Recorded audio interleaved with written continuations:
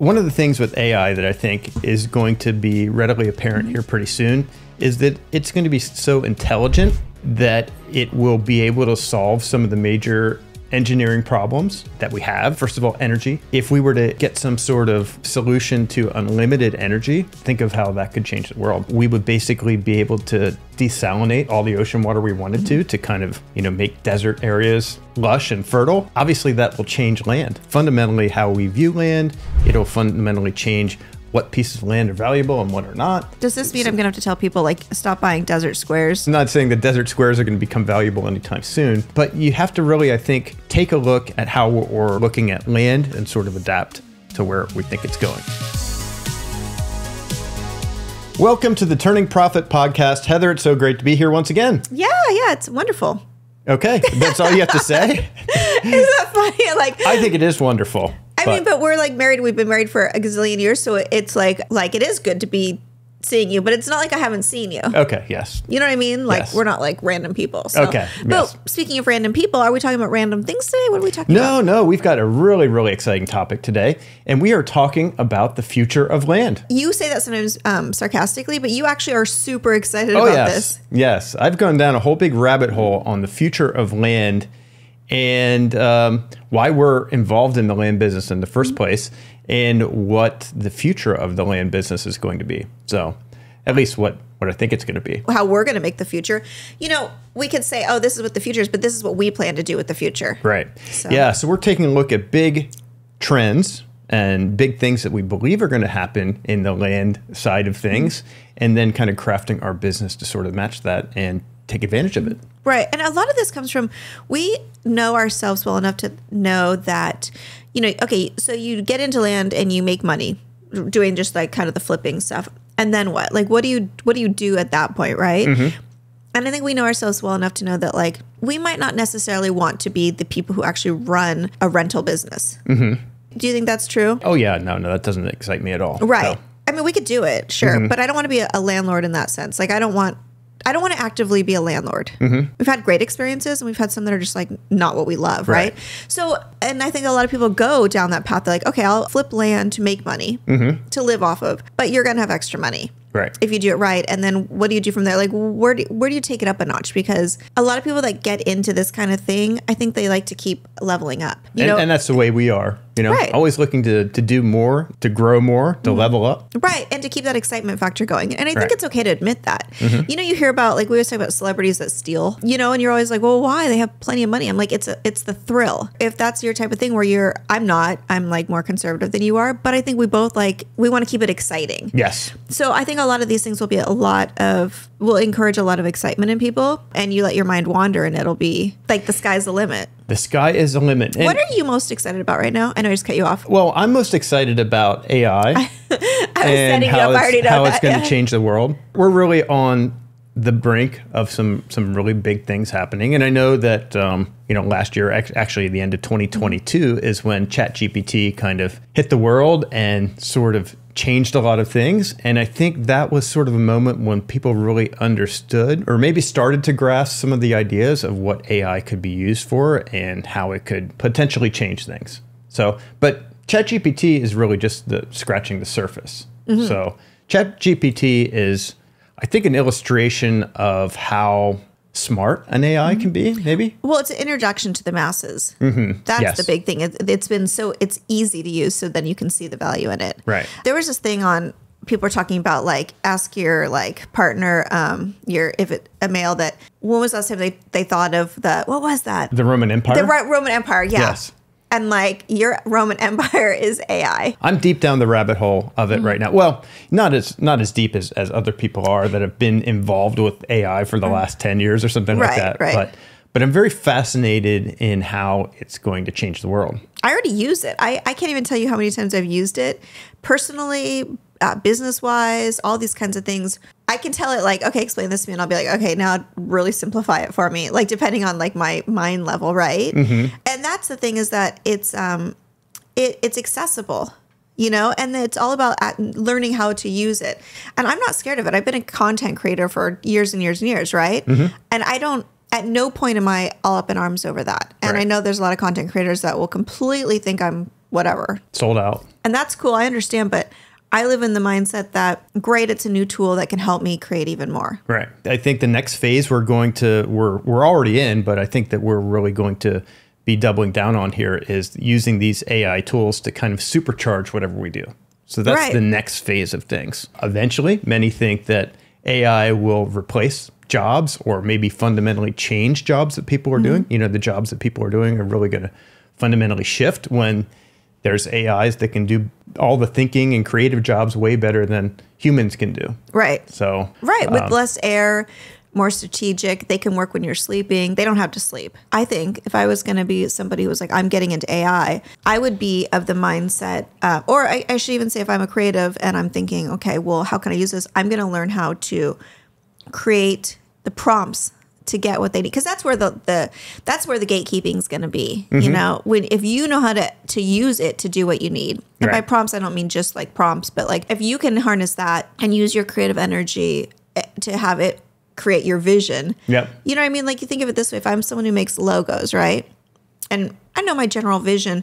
If I could put it into it and kind of write it out, and I know those kind of weird things I want that not weird, but like special things other people don't, I can be where it would take me like, I don't make logos, by the way, just throwing this out there. Yeah. But you know what I mean? Like it might take me all day to do one, but this I could do maybe 6 in that amount of time. And I'm still, keeping that creative juices. And so for land specific, what do you see? One of the things with AI that I think is going to be readily apparent here pretty soon is that it's going to be so intelligent that it will be able to solve some of the major engineering problems that we have. And they're kind of on the minds of many people. First of all, energy. Energy has been a big thing for many generations, is ever since the automobile, oil has become kind of like oil is the gold. So, and it's caused wars and, all types of. Still does. It still does. Yes. And obviously if we were to get some sort of solution to unlimited energy, think of how that could change the world.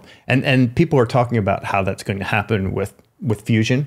So fusion is a technology that basically fusion is what produces all the energy from the sun. So they're trying to duplicate that and make that into something that can produce unlimited kind of cheap energy. So if the world had unlimited cheap energy, I mean, what could we do? It would be cleaner energy. I think that's the other 100% clean energy. Right. So that would be the focus. We would basically be able to desalinate as much water, all the ocean water we wanted to kind of, make desert areas, lush and fertile, kind of like the Nile, Or just us in California could have water. Yes. And not be like freaked out, We could remove all the carbon from the atmosphere so to reverse, global warming and all the damage that we've done to the environment. So there's a lot of things that we can farm underground, in some of these really, really hot climates.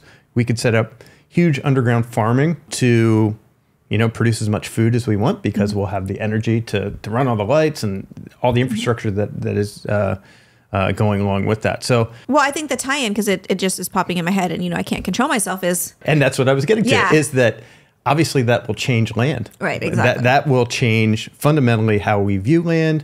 It'll fundamentally change what pieces of land are valuable and what are not. Does this mean I'm going to have to tell people like stop buying desert squares to?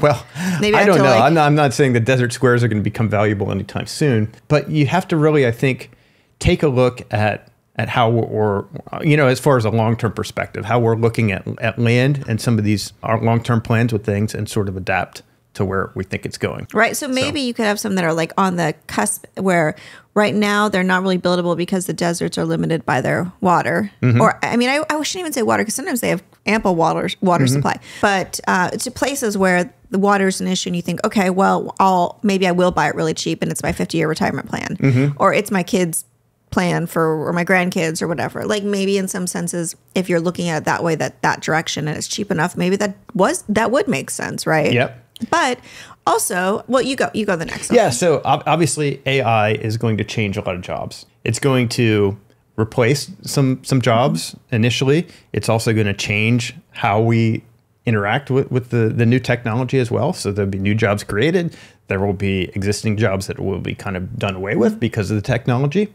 And I think the centralized nature of a lot of the work that we do, living in large cities and big urban areas and things like that will be less important. So I think generally this technology will cause a migration of people away from the larger cities and settling some of these more rural areas that, up until this point, it's hard to make a living in some of these areas. But with the availability of the internet and the changing, role of kind of humans and all this new technology, I think it will lend itself to, creating sort of newer population areas and areas outside of those big cities, basically making some of the rural areas more valuable and maybe some of the cities less valuable.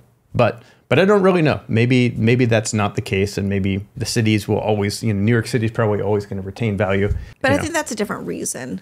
It's kind of like a mecca of artists. Like it might shift who lives there, but it's not going to shift the people that visit, maybe. Right. Yeah. I think people will still have a desire, a certain set of people will certainly have always a desire to communicate in person. Right, right. And there'll be a certain subset of society that has no desire to communicate with people in person. Right. You know what I'm excited about is that if it creates more opportunity for people who don't have to be centralized to one location, which I think COVID kind of did because work from home and those technologies became a lot more universal. Right. Like before, we loved doing Zoom stuff and we were doing it way before that, but it became more accessible and understood, and people weren't as scared of it because they were forced to do it. Right. I think the other thing is they say that one of the keys to long happy life, whatever, is connections in your community. And a lot of people are torn from their communities because of, you still have to make money. Right. It's like, great, I want to be around all my friends, but can't make enough money here. Right. Whereas if there's more tools that help make that happen, hopefully we have a healthier population mentally and physically. That ties into another thing. AI should really increase the quality of life with people, primarily the health side of things, with lots of advancements and research going into longevity. And there's a lot of people out there that believe that we'll be able to actually reverse the aging process. I heard this thing a number of years ago, which I always think about. It's like, hey, the first person that's going to live to 200 years old has already been born. So who knows if that's true? But obviously this technology is ramping up at such a pace and an exponential pace that many of these complex and very sort of unsolvable problems will be able to be solved. Because a computer is not limited by anyone telling it it's, it'll never happen. Why are you wasting your time? Can't make money doing that. A computer doesn't have those limitations. A computer is just, it's really just probability. And I shouldn't say a computer, but AI and computer, it's probability. It's all the knowledge of the world. Can you imagine if we took the smartest person, most advanced person in a certain type of cancer, and then we implanted an AI brain, and they were able to absorb every single thing about every fruit, every plant, Yeah. It's insane. My brain can't even process the level of advancements that can come from that. Being able to kind of map all the systems of the body, obviously I'm not a medical professional in any way, but being able to map all the complex systems of the body, which haven't been, we've done certain things, along those lines, but we're nowhere near like figuring out how everything interacts with the body, like down to a molecular level and everything. So once that can all be mapped, and the computers can figure out how to, the AI can figure out how to solve certain problems, diseases, reverse aging, lots of things like that. That's going to change society as a whole. So when it comes to land, obviously that will change a lot of things, and some of those things are yet to be determined how they will change. But there's going to be things that we don't even know are going to be, like AI is going to create opportunities in use of land that we don't know of now. Yeah, and that's one of the things too that I wanted to mention is advanced agricultural techniques. Right. So obviously, if we are able to sort of extend life expectancy of the population, then it would stand to reason that the population is really going to continue to grow over time, which means that we will have to get more and more efficient with our agriculture to feed everybody. Yeah. So those advanced agricultural techniques and making better use of the land that we have, I think will become really important as well. And along the same lines is we're going to need more houses.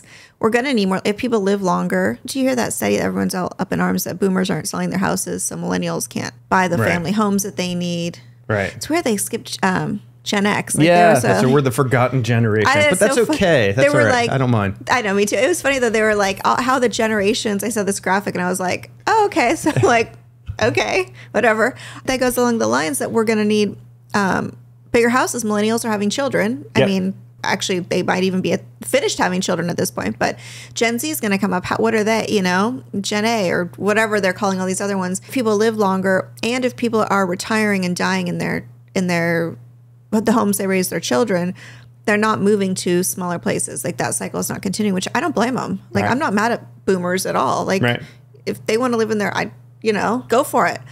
It's society that needs to come up with solutions for that, though, because what was working before, or the system that was happening before, is not happening now, which means that we need more low-cost housing. We need more, and also we need infrastructure to help people who are aging, because aging populations need more things, which means more land for these support services. Yeah. So all in all, it's going to be interesting. Yep. I think we're already there, and these services are needed. We just haven't caught up. And then there's a whole line of thought about, say AI gets to the point, and many people think that it's going to get to this point in 15 to 20 years where, most jobs are actually replaced. And in a situation like that, how does the government, get tax dollars? If they're not able to tax their income. Yeah, tax their income. How are they going to fuel everything they need in order to get by? So obviously in a situation like that, then the assets become the key. It's assets like companies, large companies and companies that are making money and doing things. Those are assets, and obviously land, real estate ownership. Those are the other assets. So. We had a talk about that, and you were like, I think the only way is for it is like some sort of asset-based taxing. And I was like, no, hell no. Yes. And it was like we were in a car, and I was like, no, I'm not okay with that. And you're like, well, what do you? And I was like throwing all these things like, well, we have property taxes already. But those go to the locals. Those go to the local municipality. Okay. I'm not doing it. Okay. Well, just kidding. But along the lines of jobs being replaced. So when I think of, I don't want to go to an AI dermatologist, although maybe that's the best because they can see sunspots. They actually might be better at identifying changes in skin than a human would be. But I still want a human to overlook that. Now, if I go buy a sandwich, I would rather a machine do it, because my sandwich order is weird, and 99% of the time, because I don't want meat on it, right? Yeah. They'll still put, she must want turkey. Okay, so I'm okay with that. I think in the land thing, I think valuations, if AI gets really good and understands nuances, like if they can go and do all the steps you do, like, okay, we'll look at the hillside. Like if it can get really good at understanding those kinds of nuances, I think I would almost trust AI more than you. Not that I think you do a bad job. But it's exact, and it takes in all the data, right. Not just what I see. Right. And then the other thing too, though, is that let's say it's 8 p.m. and you're doing it, and you're not really the best at 8 p.m. at night, right? No. So 8 p.m. Pete's totally different than 8 a.m. Pete. And this AI doesn't have the off time. It's not lacking on caffeine. It hasn't had a long day. It didn't deal with a teenager this morning. But I still want you to look over it and make sure that there's not something obvious, because it makes mistakes. Right. But eventually it probably won't be. So you think it'll be okay. So I think when we think of people are scared that it's going to replace jobs, I think it's going to create different jobs.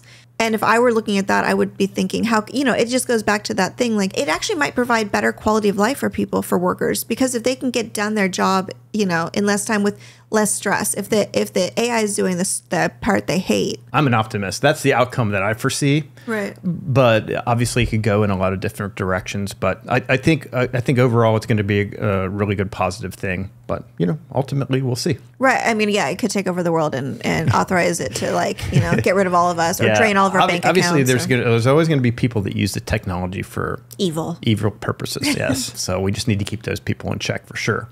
Okay. So we talked about changing jobs and unlimited power. I think that's a very, very exciting, potential thing, how that could affect land use. And then advanced agricultural techniques, demographic trends shifting from the larger cities, that will have a big impact as well.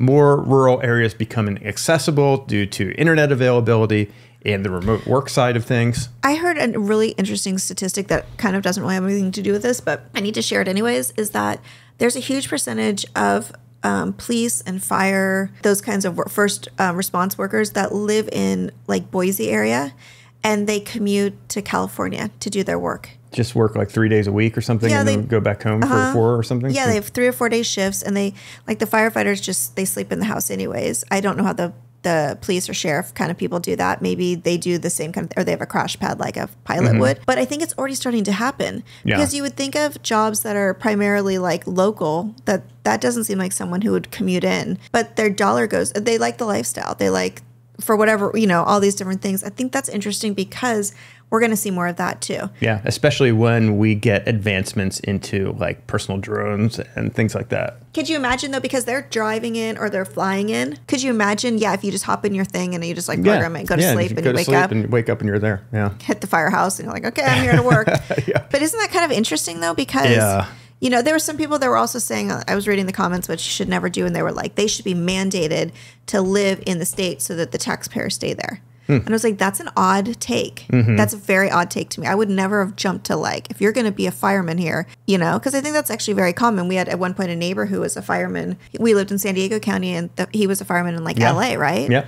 I didn't bat an eye like, well, I hope you're buying all your toilet paper in San Diego, man, or LA, because you're getting paid up there. Yeah. So we have to get through. A lot of people have interesting views that we're not taking into account for all this to progress. Because there's a lot of people that are fighting AI instead of leaning into it and saying, how can it make my life better? Right. Which, by the way, isn't that the whole point of life? You got to progress. You got to evolve. Oh, I meant that to have a good life. Well, yes, that's the ultimate goal. Right. Have a good life. Right. Isn't that the whole goal? Yeah. I mean, is to find inner fulfillment and happiness. Like, I don't know, but some people come at it as like, no, progress can't happen. You know what I mean? That's strange. Well, there's always going to be people fighting for the status quo to not change things. I mean, obviously, when the automobile was introduced, all the carriage manufacturers, they were up in arms. They were up in arms, and I'm sure that they didn't want these automobiles, like being on the same streets. And there's probably lots and lots of friction about that part. Ultimately, the technology is going to win. It's not a battle that the carriage makers would ever win. Like there's a superior thing out there. That's what people are going to gravitate towards. It's not, they're not going to go back to the carriages and the horse-drawn things. Like, why? And the ones that probably did okay were the ones who were like, well, again, I'm going to start a division selling automobiels. Right. Do you want a carriage or do you want, you're coming here for a carriage, but would you rather have an automobile? And I'm sure there are still carriage makers that exist today, but they're different. They're probably not doing any sort of like mass production things. They're probably doing specialized type things for events, or who knows what they're doing. But Amish or Mennonite, I don't know, or not Mennonite. Like the ones you see, like horse-drawn carriages around New York City or something. They're still making them. I bet, but it's different. So fighting the technology, I think, is a lost battle. I think it's a matter of trying to determine where things are going. And as one of my favorite quotes that I always say is, skate to where the puck is going, not to where it's been. I wonder if Wayne Gretzky really said that. I don't know. He's, supposedly he has. So okay. Well, he has a couple of good quotes. He's right. No, but that's actually like a truth in hockey. Yes. Like, so it's not, we use it as a metaphor for life, but it truly is like. Yeah, maybe it just meant about like, you got to skate, like ahead of the puck if you're going to like get it. You got to, by the time you get over there, it's going to be up here. So we're like, this is Wayne Gretzky's life lessons. We're like, I'll hail Wayne Gretzky, but he's like, dude, I was just saying like, if you want to win the game. Hockey. Yeah, but whatever, weirdos. That's too funny. Yeah, but I think we talk about this too, that we're going to be looking at each step of our business for the land investing and saying how can AI enhance this? How can it make it easier for our employees? How can it make it easier for us? How can we be more exact? How can we improve every aspect? And then we're going to have to keep doing that over and over again because it's going to keep changing. Yeah. So by the time we get done saying, okay, we're going to optimize it this way, we're going to revisit and say, okay, what's the newest technology? Yeah. And the thing that I am sure of, without a doubt, these changes are going to come faster than we think. So we're going to be kind of hit over the head with some of these things as some of these new advancements come out. And the ones that adapt the quickest, I think, are going to be the ones that prosper the most during this transition period for sure. Well, I know for a fact anytime that we've flundered or not excelled, it's because I've held us back because I don't like change. And you're supposed to say no, Heather. Okay, that's well, not. I don't know what, I'm trying to understand what flundered means. Floundered. Oh, floundered, okay. Floundered. Add that to the list of things I say wrong that I'm so sure are correct. I don't like change. Right. And I'm, and I'm one of those people, but I accept that and I push myself. But I know that it's something that you're super excited about. This is something that you're you're really excited about. So yeah, I would say get in on it. I mean, we're not even at that, like, we're like far from early adopters, but we're also far from old adopters because there's just so much. So yeah, so lots of big things coming. I know things are going to be changing, and maybe someone listening to this is going to say this is all horse and it's not going to all happen. Wow, but we'll see. Bad word. Huh? Oh yeah, so that's a really bad word, Heather. I think that the people that I think are the smartest, I hate that word, in this are the people who admit that could go anyway and that you don't know. Right. I'm sick of people with definitives. Yeah. I respect people who don't have definitives. They say, like, this is how I feel like it's going, but, you know, we'll have to, based off of this past experience or what I'm seeing, but we're going to have to see. And that's the reality. But that's why you've got to stay, like, fluid. And you have to be open to change and just to go with it. Yeah, that's right. Live in the present. Yep. Yeah, the other thing that I did have down here that I did want to mention about the future of land and land use is I think there's going to be a lot more land in the future that's going to be taken up by renewable energy, you know, not kind of as a stepping stone maybe to the fusion technology, which, you know, a lot of people envision is going to be the future, but that would be obviously solar and also wind farms. So land use, you know, there's a big push to change the electrical grid in the U.S. to 100% renewable energy by the year 2035, which actually is rapidly approaching. You think that's possible? That sounds... I mean, probably not. It's probably not going to happen. But obviously, we've got a lot of fossil fuels that are kind of powering our electric grid now, you know, like natural gas, coal even still. There's a lot of coal-fired plants out there. So obviously, switching them over to solar farms or wind farms would be a great benefit to the environment for sure. Yeah, so. I think one of the big challenges to that is I was looking at air quality, like just around our kids have allergies. And I was like, what's going on here? And I kind of zoomed out and I was like, holy heck, what's going on in Poland? It's like horrible air quality. And I didn't go deep into this, but coal. Pretty much it's cold. They're a coal-fired economy, huh? Yeah. So we're going, and I mean, there's a lot of stuff going on in that area of the world too. So it's not so easy as like, okay, you and I are committed to, I have a flex fuel car, you know, where I can a plug-in hybrid. You have just an all electric car. The girl's car that they drive is also a plug-in hybrid. Like we're committed to it, but we come from like a place of, I guess, privilege where, you know, and plus we're plugging into the outlet where who knows where that power actually, like how that power was generated. So that's the ultimate thing. Like obviously the main source of how that power is generated is to make it, you know, it's bigger than just that. I would love to get solar here on our houses, but I think that there's still going to be a percentage of homes that that's just not going to be practical. It'll never be practical necessarily, not the way that it is now. Right. So, but if we have these big, you know, electric solar farms everywhere that, like you said, we could draw from, and that would probably be the more logical step. And then we just have to kind of work towards the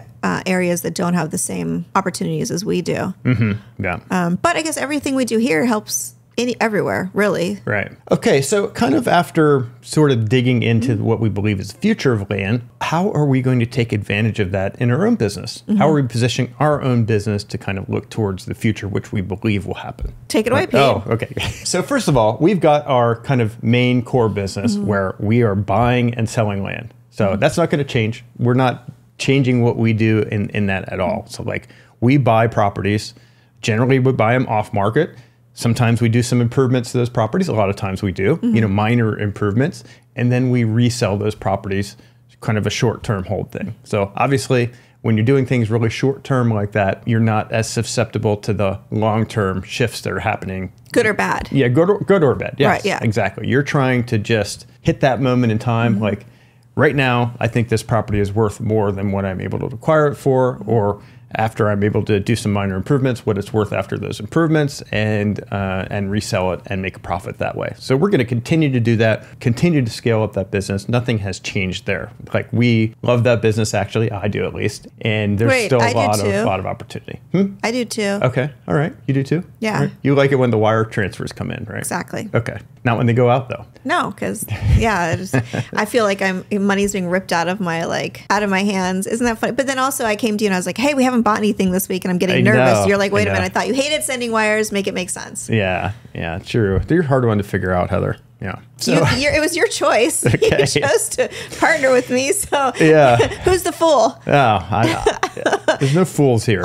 Good answer. There's no way you could come out of that one. Yeah. So just let it go. So we've got those, and that's going to continue strong. There's a lot of opportunity in that space. That opportunity will be there for the foreseeable future and will probably always be there. There are always going to be people buying and selling. There are always going to be opportunities to improve the value of a property and do that on a short-term basis. So we're planning to continue with that and scale that up as much as we possibly can. Next, kind of the next step is doing some larger short-term projects.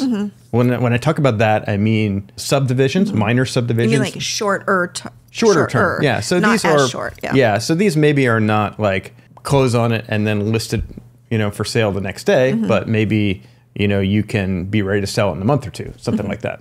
So these are things like splitting properties. So buying a large property, segmenting it into smaller properties. Say we buy 100 acres, segmenting it into 10-acre properties, and then reselling those to those individuals at a profit. So when you do that, obviously you can buy something in bulk, kind of like the Costco thing. You buy something in bulk, you get it for a better price. When you split it up and sell it off individually, then you can sell it for a lot more. Just like if you were to have a case of water, buy the case of water for $6, and you could sell each bottle for $1. So you would it's the same type of concept. Yeah. So you just see that all the time. Actually, I saw someone sent me, or not sent me, but I saw a reel of that. Some guy's like, here's the things I go to Costco and I buy. And he's like, these are $10 for 24 of them and I sell them for $2.50 each. Yeah. Someone was like, is this like, they were like talking to, is this illegal? I was like, that's how businesses make money. They buy in bulk, they buy wholesale, and they sell retail. It's, there's no magic to that. It's just what business has been for years. Yeah, go to a concession cheese stand, like at a high school game or something like that. That's where they get that. Right. And the person's like, really? I'm like, oh man. Yeah. So obviously that is very appealing to us. We want to do more and more of those lot split opportunities. There's some other opportunities that are kind of along those lines, but they may be a little bit more complicated value add projects. It could be something like putting in a road to access a property that's not really accessible right now. It could be some other sort of minor projects, but a little bit more involved with the value add type stuff. So we're really focusing on ramping those types of things up. So these are shorter term things, really not impacted much by the long-term trends in the land business. Although I feel like the lot splitting thing is kind of catering to the migration of people outside of the large cities, kind of the demographic trends of work from wherever or, step away from some of those urban centers. And I think we're really catering to that. I feel like the rural land is well positioned to kind of take advantage of that. There's a lot of people, especially around here, that it's just about being in a place they can afford. Yep. And they're trading their time for an affordable house, which makes sense. I mean, ideally, it'd be great if you're 10 minutes from your job. But if your rent or your mortgage is going to be 3 times the amount, it might be worth that hour drive even every day. Yep. Or, each way even. So I think a lot of times when you're doing like the outskirts of the city, that's the target audience, you know?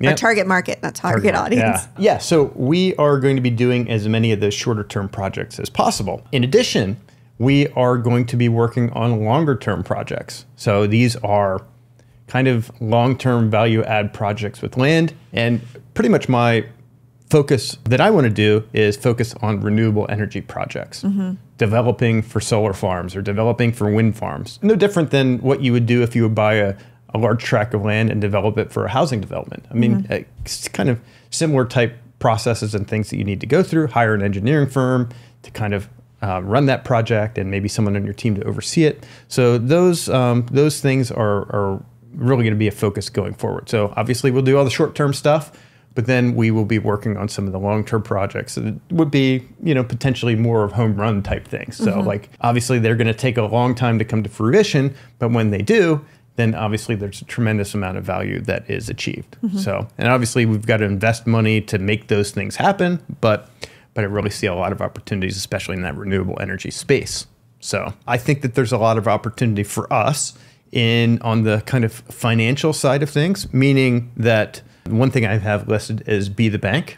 So what my idea with that is that we will structure a fund, financial fund, investment fund for people where this fund, its sole mission is going to be providing financing for people to buy our properties that we sell.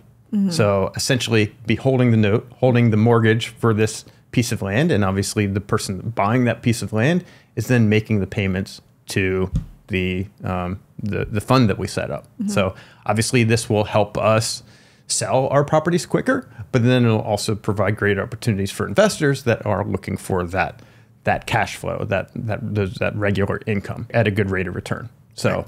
So if you're an expert at this, yes. So I'm currently looking for an expert in investment funds and things like that. So if you are an expert, please reach out to me. I would love to talk to you. And then also kind of along those same lines, but a whole different focus would be a long-term fund. A long-term hold fund. And this is not a fund for people that are interested in getting that, the regular income, but are looking at land as a long-term viable investment. So the goal with this would be to buy up large tracts of quality properties, either farmland, that's producing farmland that we're going to just keep as farmland, and over time, those should be more and more valuable, or large properties that are kind of in that path of progress that we see like 3, 5, 7, 10 years down the road, that they should be much more valuable based off of the trends that we're seeing. So like those ones, we'd try to time the market more than just we're selling it now. Today. In some cases, you know areas that are growing and areas that will continue to grow over time, and you could look on a map and you could tell what's going to be more valuable in the future. And obviously, a year from now, it might not have changed too much, but 10 years from now, you're pretty certain that would be a great investment. So a lot of those longer term hold things, I think is a really good opportunity for people to kind of diversify their portfolios. Maybe they've got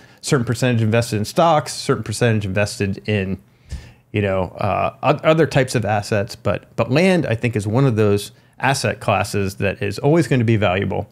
And should do well over time, based off of all these concepts that we're talking about today. Really kind of excited for that because we run into a lot of good opportunities. They may not be a great opportunity to buy and resell shortly, but quality properties that we're able to acquire at a good price. And I think that I don't like walking away from those opportunities. So I'd love to have a vehicle where we can invest in those type of properties and, make it a win-win for everyone involved. Right. It all comes down to having the team available so we can do the highest and best use. So where we actually take it, you're like, this one piques my interest for X reason. And then we throw it to the team and they say, this is, they each work through the different scenarios and then say, here's what we've got. And then we go with that. Yep. And we have the fun behind it to really do it. Because a lot of people are like, how can we get involved? And they, we have ways where people can get involved now. Right. But a lot of people have that extra money sitting there that they don't want to do just the traditional. Right. Yeah. And obviously one of the keys to investing is to kind of diversify your portfolio, spread the risk around, especially when you've got a society that's going to be changing so rapidly based off of the technology that's coming. I think it's wise to at least set aside a portion of your portfolio into land. Buying quality pieces of land, I think, is one of the best things that you can do. That's always going to retain its value. Okay. So are we segmenting to our next? Yeah. Well, let's dive into the next portion of our program, which is answering the questions from our land flipping community, which is called landconquest.com. If you've never listened to the podcast before, that you've probably never heard us mention that. So landconquest.com is our community that's completely focused on our business model of buying and selling land for short-term holds. We've got an extensive training program that we provide to all community members at no cost. Very good. Where do they find it? Yes, that's, yep. Yeah, simply go to landconquest.com. It's a school community, if you're familiar with school, the platform. And we've got the training program in there. We've got a bunch of other resources. And we're about almost at 3,000 members right now. So I know it's going to be growing considerably over this year. So it's kind of an exciting ride. So. Definitely. Okay. I like this person's name, Boston. Kind of cool name. Yeah. Hey guys, new to the community, but excited to get this going. First batch of mailers going out tomorrow to a list of about 800. I'm planning to mail weekly and wondering if anyone has data on how many mailers on average it takes per deal. I think you do have information. Yeah, for Boston. I do. Well, for us, what we do, we focus on a lot of the larger properties. We're not really focused on buying a half an acre property somewhere or something like that. Like most of our properties are larger, rural type properties. So I say that because you would probably get a better response or better return on your mailers if you focus on smaller properties. You can get a lot more deals per letter sent. So the types of properties that we focus on, it costs us about $3,500 in mail for each property that we buy. How many mailers is that? I think 8,000 pieces of mail, maybe something like that. Around there per deal. Each mailer is a little bit over 50 cents. Okay. So, yeah. Okay, Colby says, letter with a check design. Has anybody tried sending letters with the checks on them to where it looks like there's a check in the window of the letter to get them to open it? Yeah, so that's kind of a common direct mail technique. Send people this kind of fake check looking thing, and people, you could put the offer amount on the fake check, and some people might get really excited and think it's real or something like that. I don't know, but I've actually talked to our rep from the mailing service that we use. And by the way, if you are interested in using the mailing service that we use, we've got a special discount too. That we can link up. It's a Rocket Print and Mail. But if you just simply go to resources.landconquest.com, I've got a link there that will give you a special kind of pricing if you click through the link and sign up through our affiliate link there. So anyhow, I've had discussions with our rep from there who obviously sees lots of different people doing things, and she's just not sold on it. They provide that service and everything like that. But her thing is that the best responses and the best return you're going to get are from what we do, which is the 2-page letter, kind of offer letter, and a letter, which is page 1, and then page 2 is actually the actual purchase agreement. The fake checks, you might get people opening it and kind of looking at it, but a lot of people view those as kind of scammy. Yeah. And she said there's been reports of people actually calling from the bank and really upset with that they're not able to deposit this check and all these kinds of things. So, I mean, if you want to go down that road or whatever and experiment with it, then maybe it's something you could experiment with. But I don't know of any other land investors that are having a lot of success with it. Doesn't mean it's not possible. It's just kind of what I hear. Adam says, why not offer over 50%? It seems to me the go-to is to offer 30 to 50% of market value. That's great when people take it. I seem to get a number of people happy with 60 to 65, which are better margins than my house flips, but not low enough for lenders to partner with me.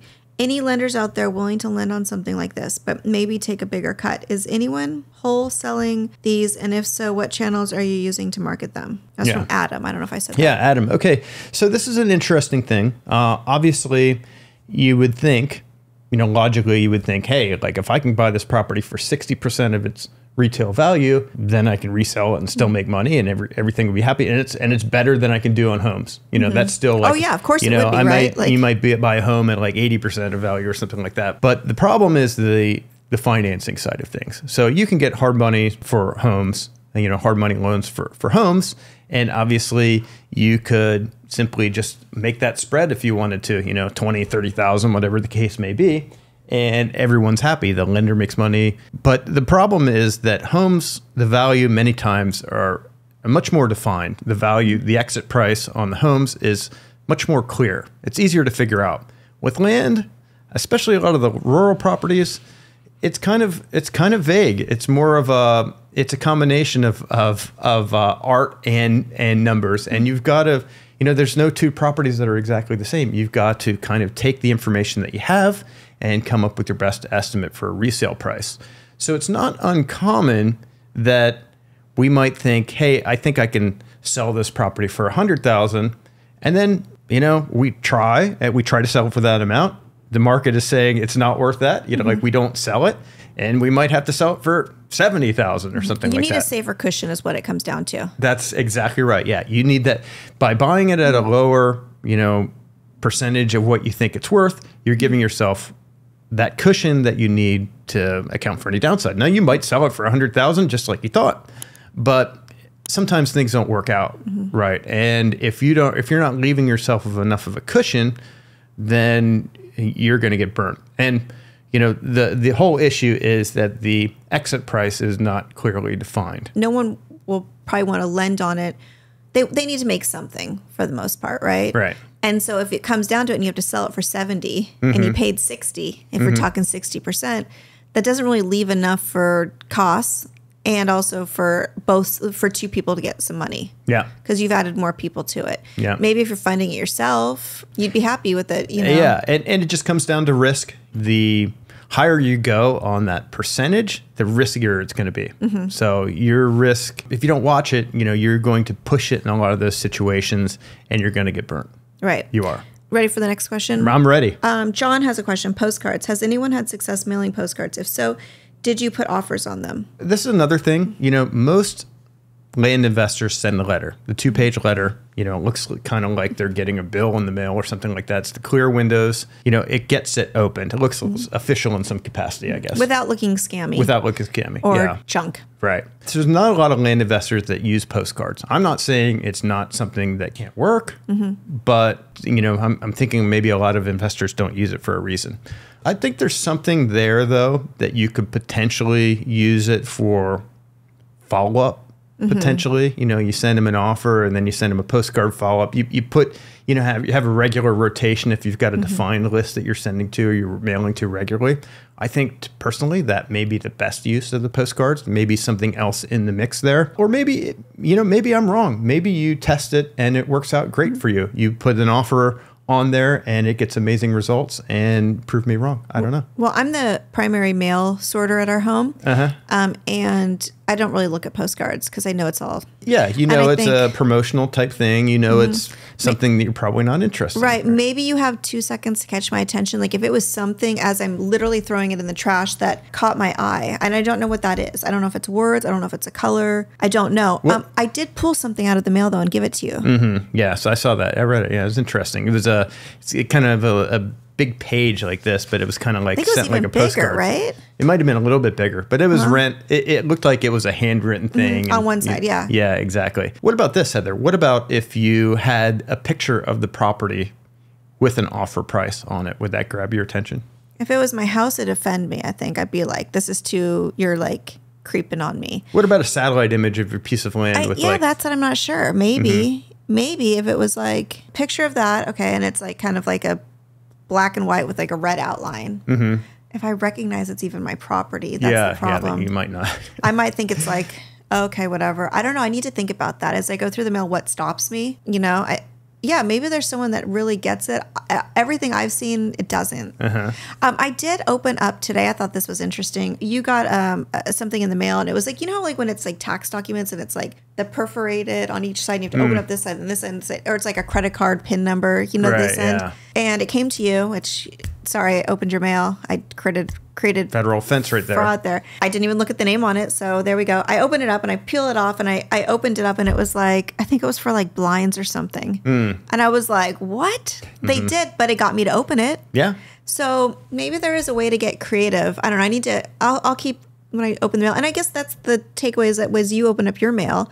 See what catches your eye. Yeah. See like just if you're thinking I'm just going through it, see what you see. Ask somebody else, talk to other, Yeah. And I think it might be different demographics, have different feelings. You know what I mean? I don't know. With marketing, it's all about experimentation, So obviously there's probably a lot more that we can do, experimenting with different types of mail and things like that. So maybe I'll put that on the list of things to do. It's like we always say, it's starting another business, because if we allow ourselves to do this and we're like, we're going to figure this out. You know what I mean? Like we're going to commit to it and you guys are going to hear about it for like the next, I learned this new color. Yeah. Did I forget anything? No, that's about it. Okay. Yeah. Where can everyone find you? Yeah. On Instagram and TikTok is at Partner with Pete. Why is it Partner with Pete? We didn't mention that. Oh, Partner with Pete. And if you're missing the Partner with Pete program, it's I feel bad for you. No, Partner with Pete is our funding program, meaning that we will partner with you on your deals. So as an investor, if you find a deal, go to partnerwithpete.com. You submit the deal on there. If it looks, I'll review it. If it looks like a deal to me, I will agree to fund the deal and we can partner on that. But not just fund the deal. We take it one step further or 10 steps further than that. We plug it into, we basically handle all the parts of the process from that point forward. We've got a large and qualified team built out at this point. So we'll handle every single part of the deal, the transaction on the buy, the transaction on the sell, the due diligence, which is extensive, any value add, like if we need to get brush clearing or survey or any of that kind of stuff, we'll front the cost for all that kind of stuff and get it done. Coordinating with a broker or agent, negotiating a deal, getting that all done. So basically every part of the process. And the best part is at the end of the day, we split the profits 50-50 with the investor that brought us the deal. What's cool about that is that there is no downside for the investor. Say we agree to do a deal and we lose money, that loss comes on us, not the investor. We don't go to the investor and say, oh, you owe us, $10,000 because we lost some money on this deal. And there are no qualifications, no, credit check, none of that kind of stuff. It's just simply you bring a great deal, we agree to partner and fund it, and then you sit back and wait for the wire transfer when it sells. So, my favorite part. Yeah. So if you want to see some case studies on that, we've been doing some interviews with some people that we've been doing the Partner with Pete program with. We've got them posted on our YouTube channel, which is at Turning Profit. Obviously, the podcast is posted there. And then we're trying to do a video like that every Thursday as well. And then we're obviously available on audio, all the major audio platforms as well for the podcast. Podcast platforms, yeah. So you can watch it on video, you can watch it or listen to it on podcast. And then, but our YouTube channel does have additional episodes of different types of things. Yeah, some really cool content on there. We're really trying to do some neat things. So he's trying. I'm trying. I'm just kidding. It's great. Okay, well, I think that wraps it up. It's been a pleasure as usual. Yes, same here, Heather. And I'll see you next week. We'll see you then. Or maybe later today. Okay. Okay. All right. Bye. Bye. Thanks.